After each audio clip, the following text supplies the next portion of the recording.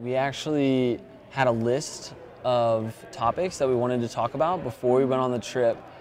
We showed up in London and Will said he forgot it, which was horrible because we had spent 2 weeks like really debating what we wanted to talk about each place we went.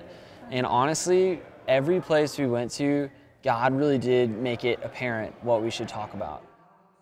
I mean, I don't think any of us ever thought that it would get to the point where we are now. And normally documentaries don't ever get past kind of a certain height.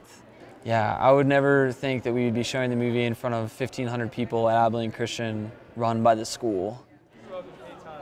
A lot of people say they wish there was better Christian films out there. They wish that there was Christian films that they could relate to or that they could go into a theater and watch. You have to support us, and it doesn't even have to be financially. It can just be Facebook, Twitter, like tweeting and Facebooking about it. Like those things are really important.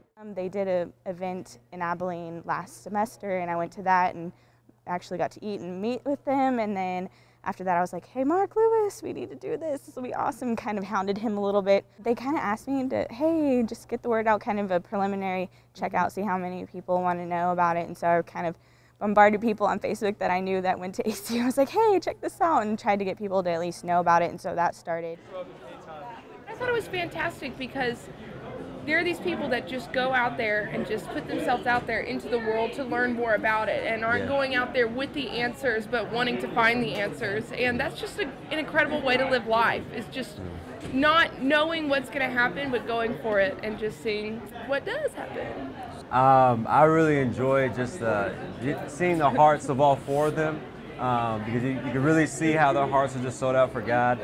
It's really inspirational as far as just the ministry, wanting to get out of college and go do that. The one thing I would challenge people is to ask yourself the tough questions, because I didn't do it and I waited way too long.